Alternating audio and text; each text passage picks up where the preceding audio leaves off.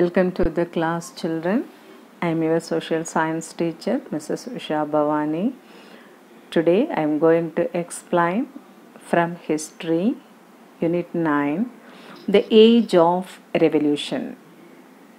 Here, in the Age of Revolution, part 1, 2, 3, 4. The 4 divisions are there, 4 parts are there.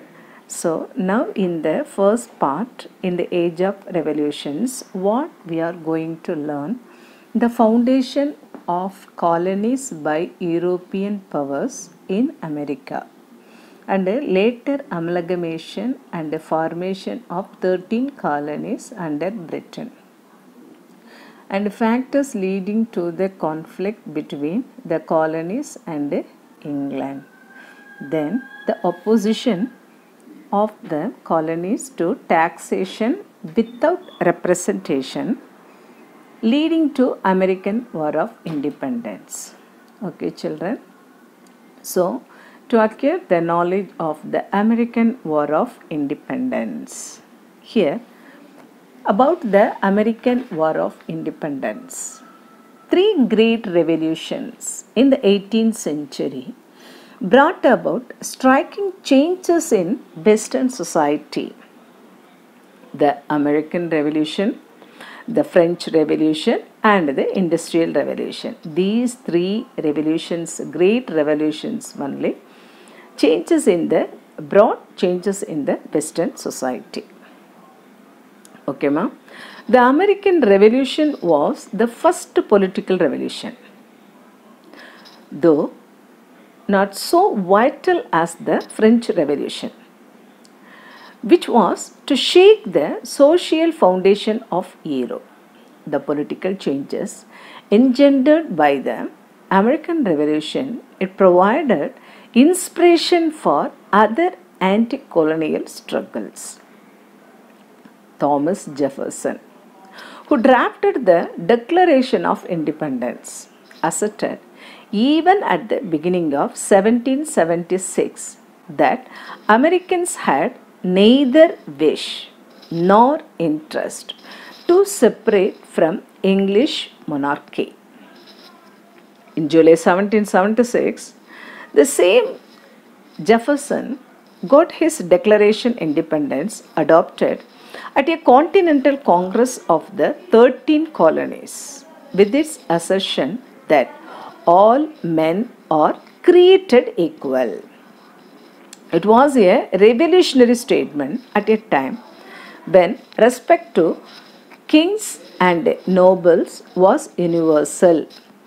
In this lesson, we trace the foundation of English colonies in America and narrate the revolt of the colonies. Okay, children. Here, the colonies, the American Revolution.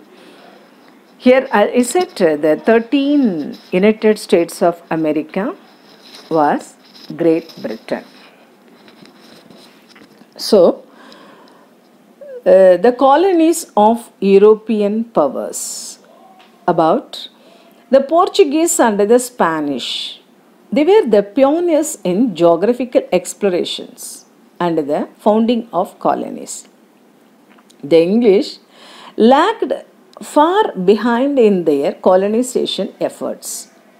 The English possessed a theoretical claim to the North American mainland in view of the voyage of John Cabot off the coast of Nova Scotia. Here, you are seeing the major battles of the American revolutions. Here, but they neither had the means nor the desire to back up that claim during the 16th century. Jamestown was the first British colony in America. And the same here, the American colonies. Here, everything it is very clearly New England colonies, middle colonies, and southern colonies. Like everything here it is mentioned. So here about in North America, the places Canada, United States and Mexico. So here Jamestown was the first British colony in America. As the same timing, the ship of here countries that have been under European control. So in the European continent, that place under the never colonized by Europe, that is in the Japan, Indochina, Korea, in these countries and all, never colonized by Europe.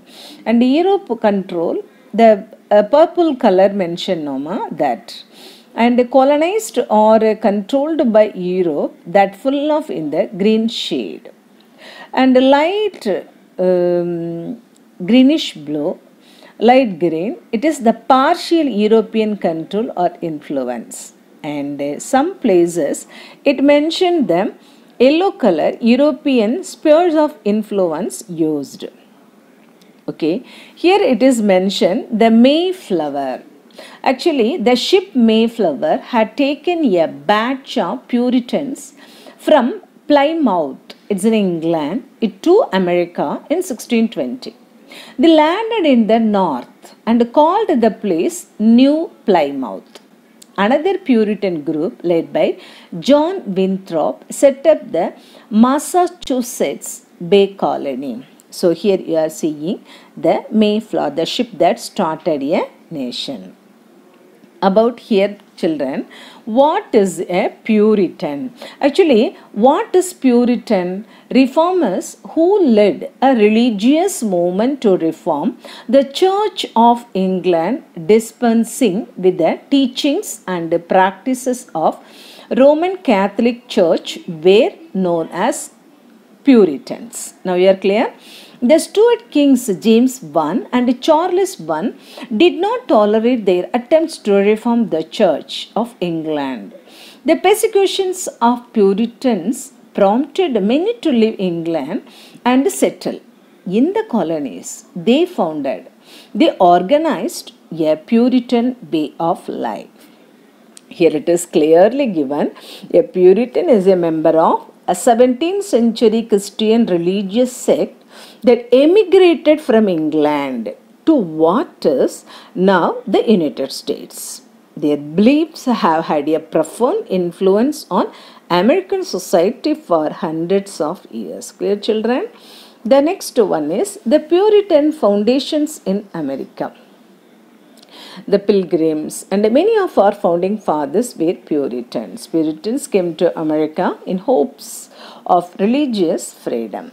See, children, many other groups before the Puritans had reached other parts of the North American coastline, and soon many more followed till there were colonies dotted all over the East Coast from north to south. There were Catholic colonies and colonies founded by Cavalier nobles from England, and Quaker colonies. Pennsylvania was named after the Quaker pen. Okay, so here you can see George Fox. Who was he? Quakers were members of a Christian group called the Society of Friends, who were laying emphasis on the Holy Spirit, rejected outward rites, and an ordained ministry. George Fox was the founder of the society in England. Now it's clear, now children, Quakers have the reputation of actively working for peace and opposing war. Okay.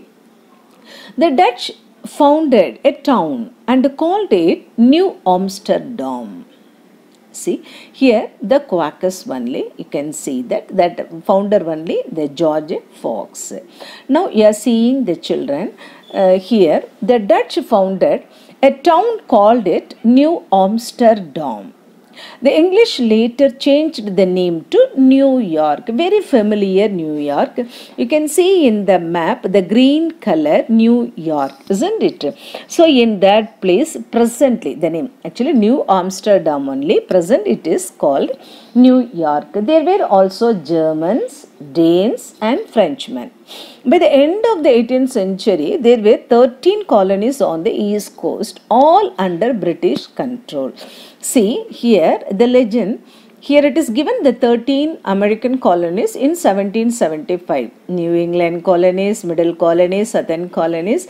So these are the countries. By the end of the 18th century, there were 13 colonies on the east coast, all under British control. The 13 colonies from north to south were, which were the countries and all? Rhode Island, New Hampshire, Massachusetts, Connecticut, New York, New Jersey, Pennsylvania. These places and all you can see: New York, New Jersey, Pennsylvania, Delaware, Maryland, Virginia, North Carolina, South Carolina, and Georgia.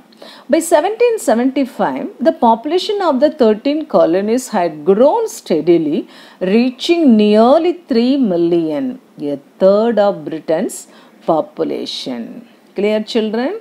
So, the next one is about the plantations and slave labor and slavery.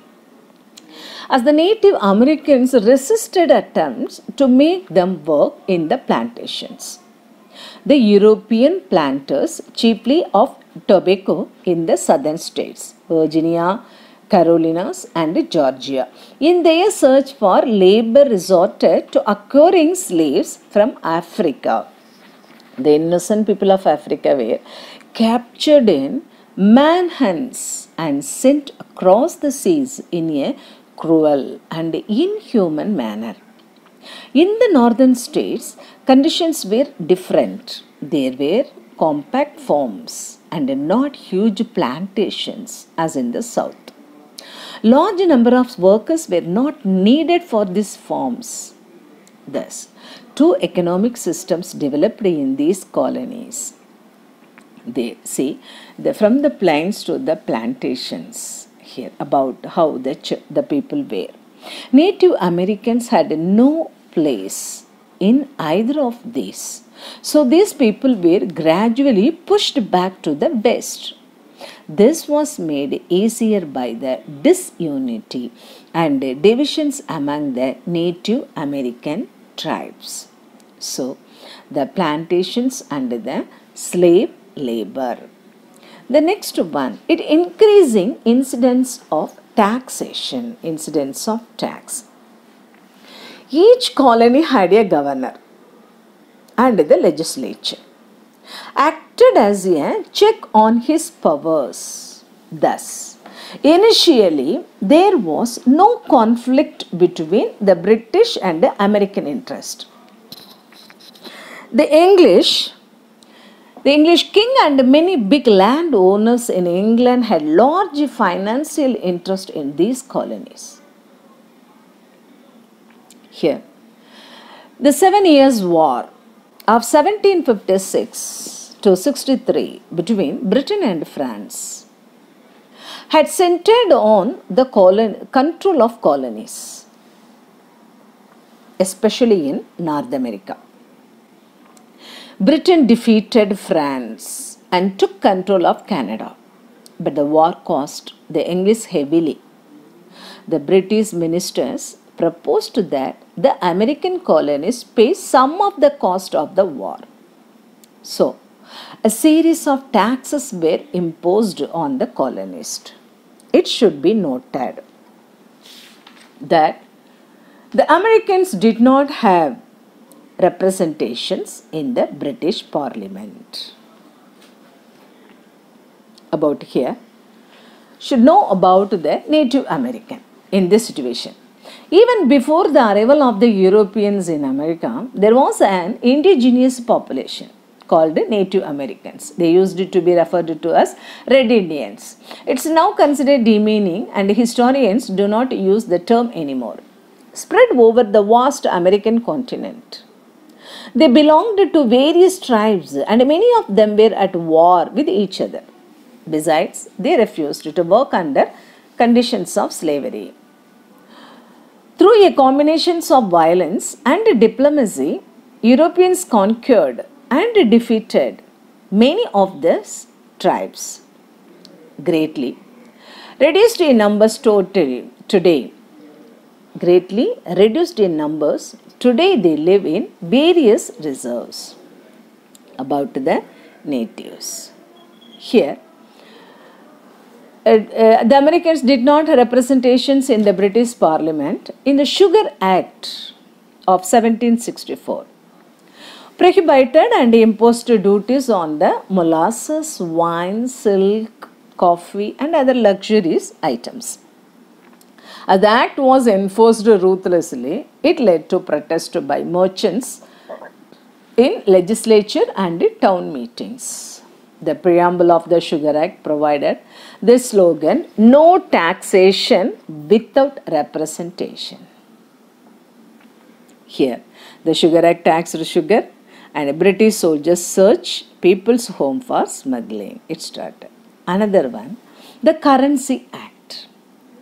So, the slogan, "No taxation without representation." So, the Currency Act was passed that insisted on colonies repaying the debt only in gold or silver. It was a huge burden on the colonial economy. So what happened? The Quartering Act. The Quartering Act of 1765 required the colonies to pay for the cost of keeping British troops in America. What happened? Finally, the Stamp Act.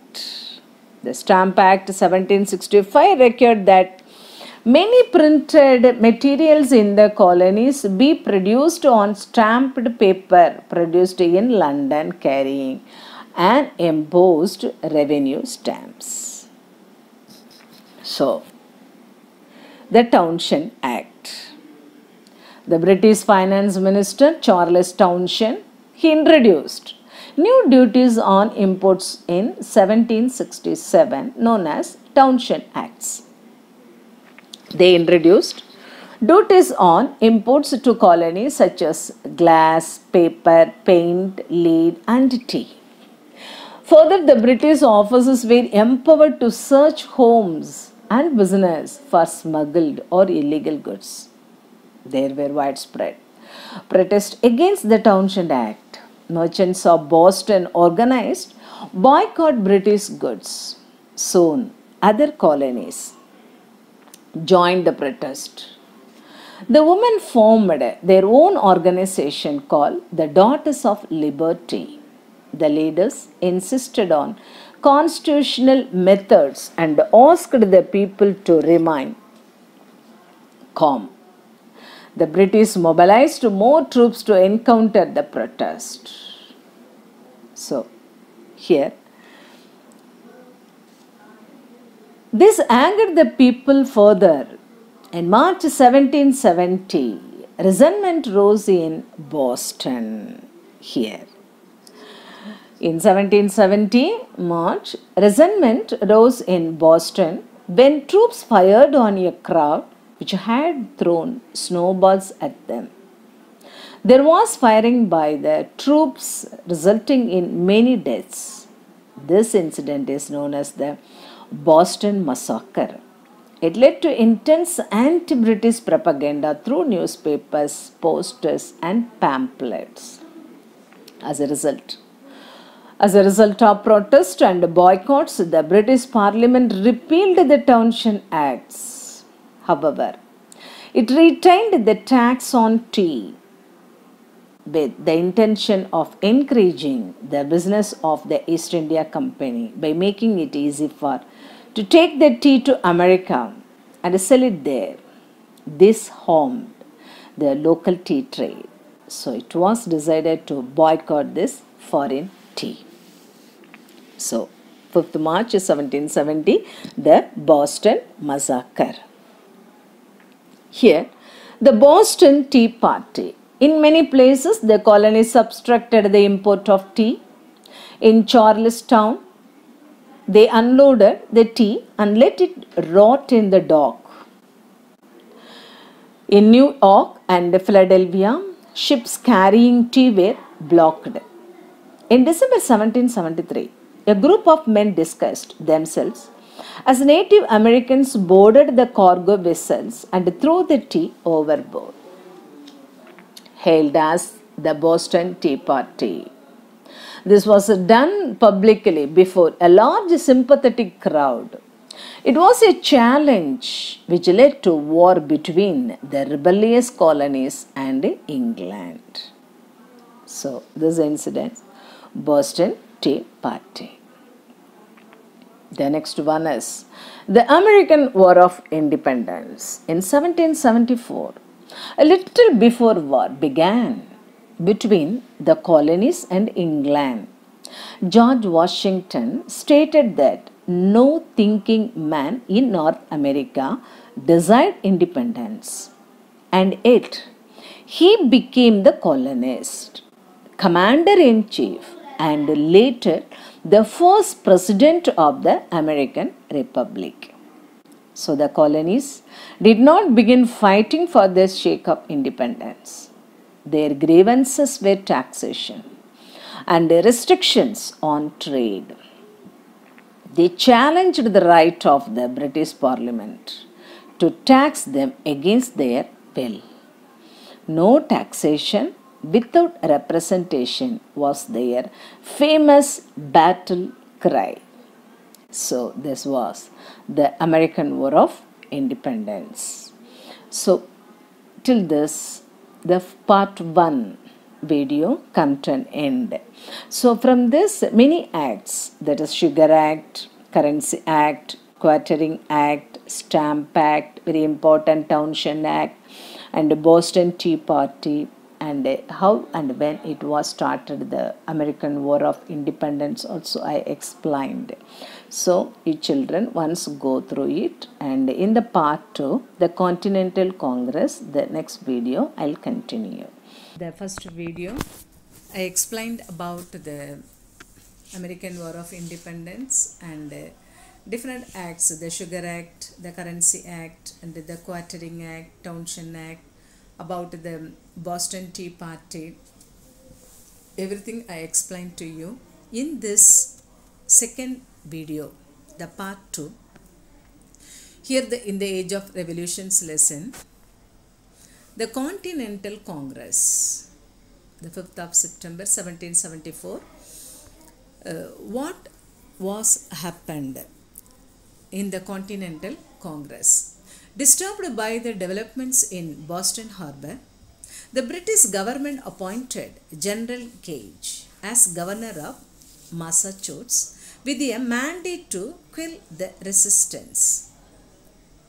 It also dispatched troops to Boston and passed the Intolerable Acts, which declared that all those who broke the laws would be taken to Britain for trial. In May 1774, in the Virginia Assembly, Thomas Jefferson, you can see Thomas Jefferson, he declared that 1st June 1774 would be a day of fasting and prayer. In response to this declaration, the colonial governor dissolved the assembly. Thereafter, the members drafted a resolution to form the Continental Congress. Soon, members joined from other colonies. On 5th September 1774, the first Continental Congress met in Philadelphia. The Congress agreed to vote by the representatives of colonies and endorsed the resolution declaring the Intolerable Act null and void. It called for economic sanctions against the British. The Congress adopted a Declaration of American Rights. Next, the Second Continental Congress. The Second Continental Congress met on 10th May 1775 at Philadelphia. John Adams, Sam Adams, Richard Henry Lee, and Thomas Jefferson were some prominent members of the Congress. It organized the army gathered around Boston as the Continental Army and placed it under the command of George Washington. Still hoping for a truce, the Congress dispatched the Olive Branch Petition to the King and adopted the Declaration of the Causes and the necessity of taking up arms. As the war progress, the Continental Congress assumed the functions of government. In July 1775, it appointed commissioners to negotiate with the Native Americans. It also established a postal department with Benjamin Franklin as Postmaster General. A committee was formed to explore the possibility of foreign aid. Here, the Battle of Bunker Hill. On 17th June 1775, the Battle of Bunker Hill, the first major battle, was fought in Massachusetts.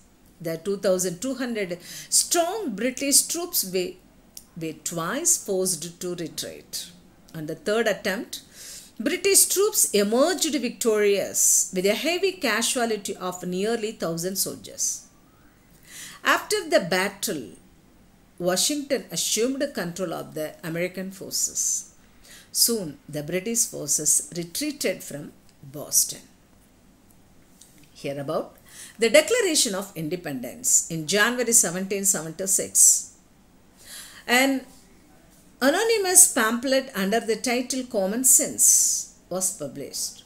It was authored by Thomas Paine, who had recently migrated to America from England. It attacked the allegiance to the crown and called for complete independence. More than 100,000 copies of the pamphlet were sold quickly. George Washington remarked, "Common sense is working a powerful change in the minds of men." On June 7th, 1776, Richard Henry Lee of Virginia moved a resolution for independence. After much debate, the Declaration of Independence, drafted by Thomas Jefferson, was adopted by the Congress on July 4th, 1776. This day is celebrated by the Americans as Independence Day. War. On 2nd July 1776, the British under General Howe attempted to regain what they had lost. Washington was forced to evacuate Long Island.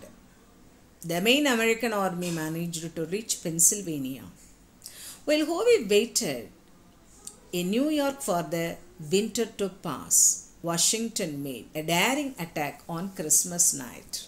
At Trenton, the British forces were defeated in Princeton.